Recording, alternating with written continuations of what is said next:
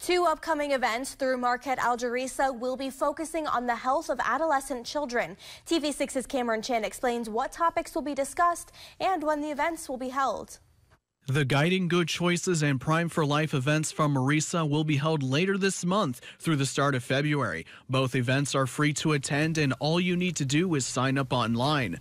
Guiding Good Choices is for caretakers and parents, while Prime for Life is for students themselves. A MARESA educator says Prime for Life teaches participants about the dangers of substance use disorder. We will walk them through the process and education about how substance abuse is a lifestyle-related disease, just like heart disease, and provide them with a workbook and let them explore. Guiding Good Choices is a course over 5 weeks that teaches parents and children healthy habits and how to strengthen family bonds. A regional school health coordinator says it is vital to instill these habits at any point in life. In a perfect world, I think anyone who's caring for a child would go through a class or a course like this.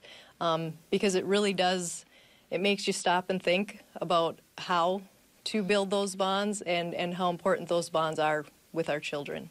The Guiding Good Choices event will be held in the Children's Museum in Marquette, and Prime for Life will be held at MARESA. Sager and Yell say they hope participants come in with an open mind and are willing to learn. I hope they take the skills and the knowledge that they learn and they apply it at home with the youth that they're living with or caring for.